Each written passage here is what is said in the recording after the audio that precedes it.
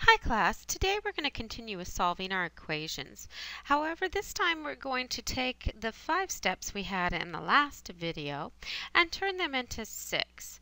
Notice that I've added in a new step 2 and then shifted all the other steps down.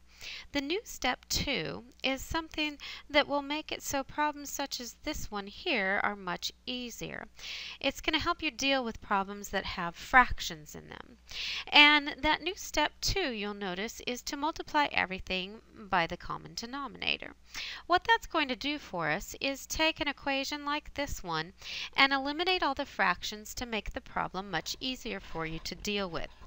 You still want to go through all the same steps. You just want to make sure that after you have simplified, you multiply by the least common denominator, and that will make your problem much easier. It is also very important that when we get to step number 3 and you try that you don't skip any steps and that you are very careful to copy everything down and write it out in the manner that I show you. It's very easy to make a mistake in that section, and you want to try and avoid those if at all possible. Now, the first step you always want to do is to simplify both sides if possible. Notice in this particular equation that this side does not have like terms, so we can't combine them, and same with this side. So that step number 1 for this equation is complete. So we're going to go to step number 2, which is our new step, and we're going to multiply everything by the common denominator. So we need to take a look at the denominators. We have a 5, a 2, and a 6.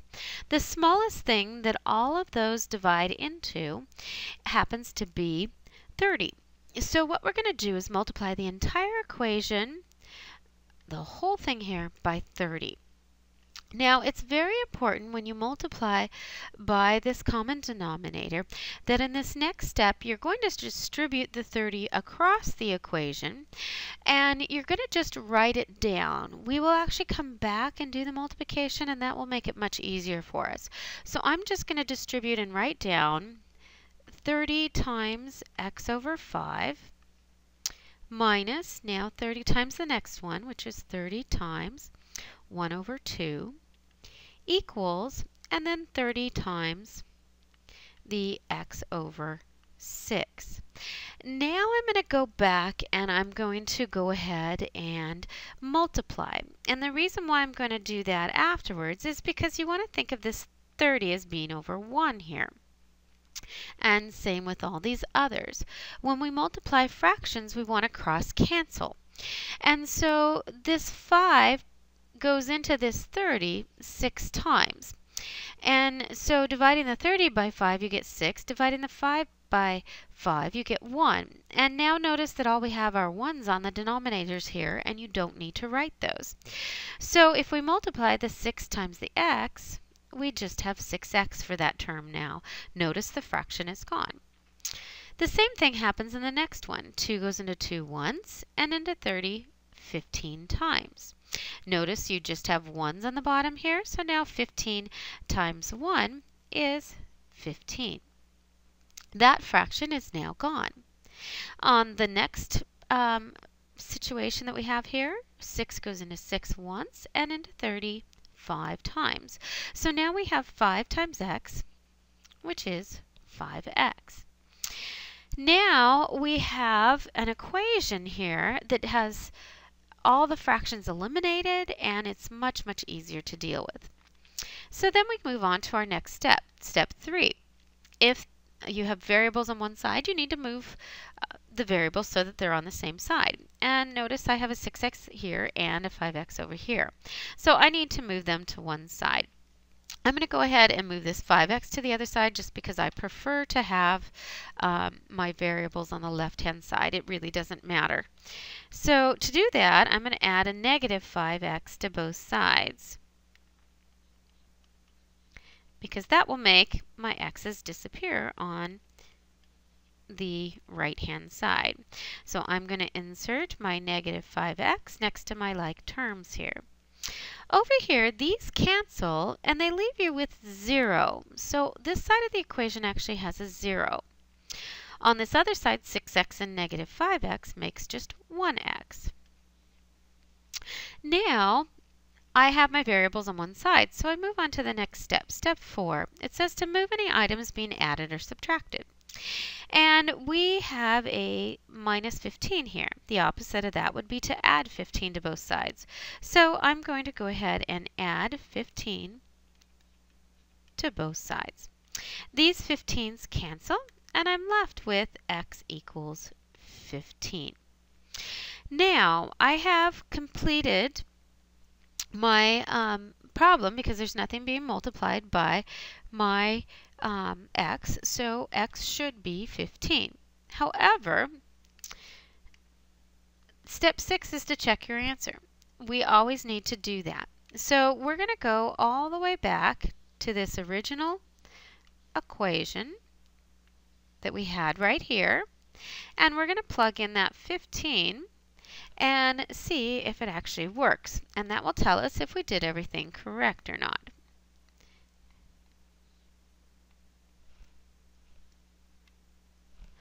So we believe x is 15. Let's plug it in and see if it works. We will plug in 15 right here because that's where our x is. And we will also plug in a 15 here because there's another x there. Oops, that was a 6 under there. Now, over here, notice that we can actually divide 15 by 5, and that gives us 3. Over here, I can't divide 15 by 6, but I can reduce this.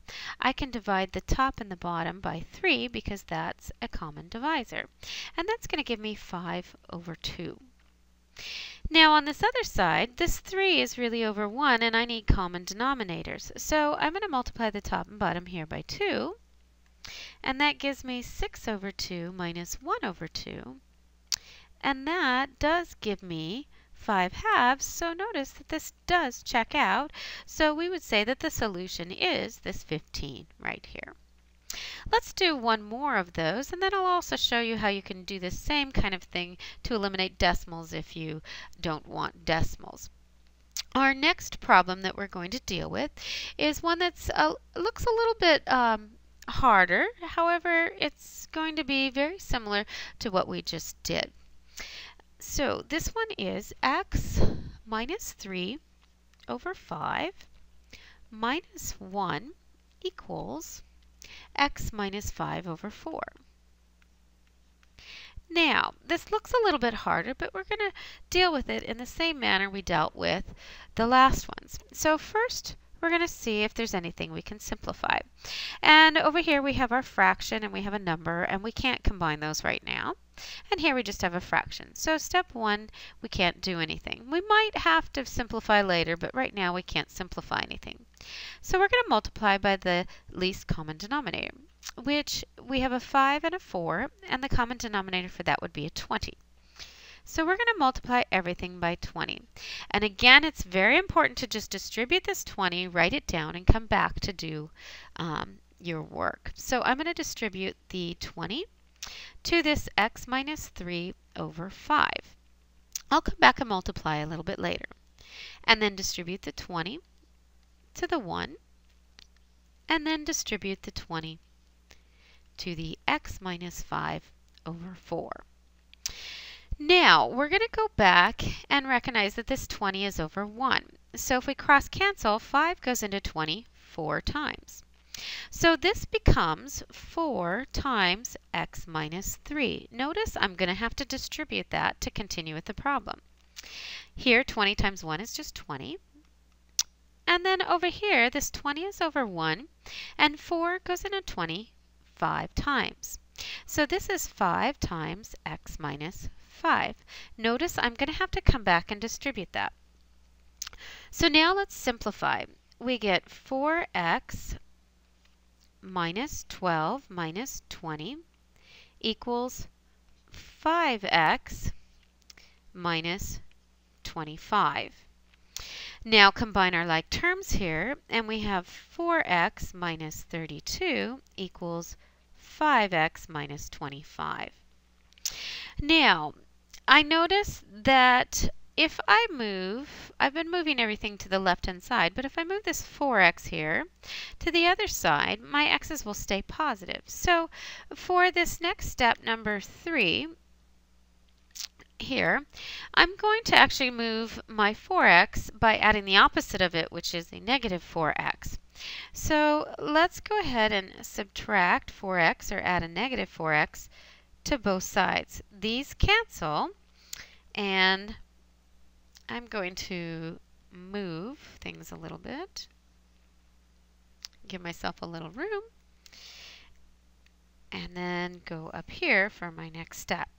So I'm left with negative 32 equals 5x minus 4x is just 1x, and then I have a minus 25.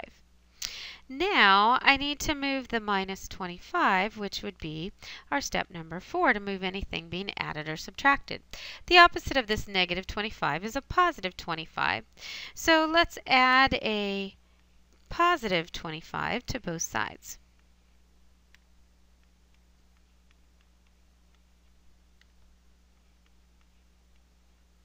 These cancel, and we're just left with an x. And then on the other side, negative 32 and positive 25 is negative 7. So I believe that negative 7 is probably going to be our solution. Let's double check and make sure that that's really the case. To do that, we're going to have to go back to this original equation that we had here, which was way up here and looked like that. And we're going to have to plug in that negative 7 into that. So let's go ahead and do that and see what we come up with. The x right here will be replaced with a negative 7. And then on the other side, this x will also be replaced with a negative 7. And we'll see if it works. Over here, combining these, we get negative 10 over 5. Oops, that's minus 1. And negative 10 divided by 5 is negative 2. Minus 1 is negative 3. We hope that on the other side, we get the same thing. Negative 7 and negative 5 is negative 12. And, whoops, there's a 4 under there. And when you divide negative 12 by 4, you get negative 3. So it looks like this checked out just fine. So we would say the solution is negative 7. Now, that's how you deal with fractions, and I strongly suggest doing this new step that we added in right here for every problem that has fractions. Now, when you have decimals, you can do a similar thing by multiplying by 10 or 100 or 1,000, depending on how many decimal places you have, in order to make your problem so it doesn't have any decimals. And you would do that at the same spot that you would multiply by your least common denominator, as we did in these last two problems. Now, if you're allowed to use a calculator, the decimals aren't as big of a deal to deal with in your problem as the fractions. So you can eliminate your decimals if you want, doing this same step here, but multiplying by 10 or 100 depending on how many decimal places you have. However, it's not completely necessary if you're allowed to use a calculator for your problem. If you're not allowed to use a calculator, it will help quite a bit in doing your problem. Let's take a look at how doing something very similar to that common denominator, but instead dealing with multiples of 10 will help you to make a problem with decimals just a little bit easier to deal with. So let's say that you had a problem that was something like this one. Let's say you had 0.05x minus 3.5 equals 0.15x plus 2.5. And you were asked to solve this. Now, because we have calculators and decimals aren't normally as hard to deal with for a lot of people as fractions are, we could just do this problem and ignore our new step that we put in here. Or we could utilize this new step in a modified manner to eliminate our decimals. Now, let's check step number 1, and over here there's nothing we can do. We have a term with an x and a term without, so they're not like terms, and there's no distribution. Over here, same thing happens. So step number 1 for this problem is complete. Now step number 2, if we use it in a slightly modified manner, what you do when you have decimals is you check to see how many decimal places you have. I have 2 here, 1 here, 2 here, and 1 there. The most number of decimal places that you have will tell you what multiple of 10 you're going to use. So since we have 2 decimals here, we're going to do 10 times 10, which is 100, because each time you multiply by 10, it's going to move the decimal over. If we only had 1 like this one, for our most number of decimal places, we would multiply by 10. But since any one of these terms has more than 1 decimal place, we're going to multiply by 100 because 2 decimal places is 100. If any of these had 3 decimals, 3 items after the decimal, then you would multiply by 1,000. If there were 4, you'd multiply by 10,000. You just add a 0 on for each decimal place, and you always look for the most decimal places that you have, or most values you have after the decimal place. And 2 is what we have, so we're going to multiply by 100. If we multiply by 100, what you have is 100 times this becomes 5x. 100 times this becomes 350, because multiplying by 100 just moves the decimal over 2 places. And then 100 times this becomes 15x, and 100 times this becomes 250. Notice every single item just had its decimal place moved over 2 places because the 100 has 2 zeros here. Now we continue with our steps as normal. So we want to make sure our variables are on one side, and they aren't. So I'm going to move them to the left-hand side. I'm going to move this 15x to the left side. I'm going to do that by adding the opposite, which is a negative 15x. So I'm going to have 5x, and then I'm going to insert my negative 15x.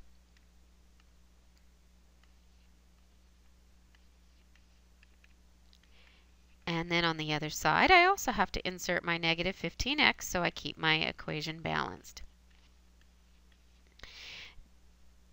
These cancel to make 0, so all that's left over here is a 250. Over here, combining these, we get a negative 10x.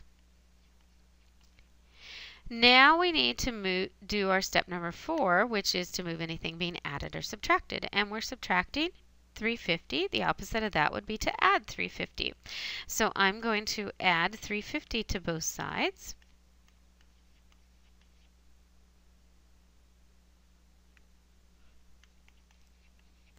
I'm going to add it in next to its like term there, and then also next to its like term over here. These cancel because one's negative and one's positive, so we have a negative 10x equals, and on this side here, if I combine those two, I end up with 600. So now we are ready for our step number 5 here, which is to move anything multiplied or divided. And we are multiplying by a negative 10, so we're going to divide both sides by negative 10. And that gives us a solution that we believe is correct. That is x equals negative 60. Now, we have to go ahead and do our last step, which is to check that answer. So let's go ahead and erase a few things so we have some room, and we're going to take our negative 60 all the way back to the original equation and plug it in everywhere we see an x. So negative 60 needs to be replaced right here and right here. So We're going to insert it right here.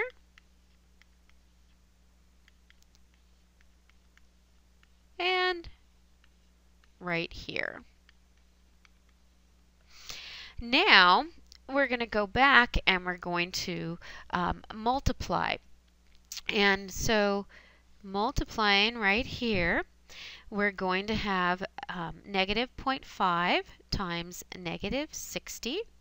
And that is going to end up being negative 3. And you can do that in your head by thinking this is 5. And 10% of 60 would be 6. And 5% is half of 10%. And half of 6 is 3. So if you want to know a neat way to do that in your head, that's a way to do that in your head. Over here, we're going to go ahead and multiply these. And 15.15 times negative 60, again, you can do a similar thing. That's 10% plus 5%, which is going to be 10% is negative 6, and adding another half of that on, you get negative 9. So that's a little trick for you if you want that. And then over here, combining these is negative 6.5. And then over here, if I combine the negative 9 and the positive 2.5, that is also negative 6.5. So notice that for this problem, our solution of negative 60 checks out because that worked. So we would say the solution is negative 60. So this gives you some tools for how to deal with problems that have fractions and decimals. And so you can tackle those, and when you're done with those, you're ready to try solving some inequalities, which will be our next video.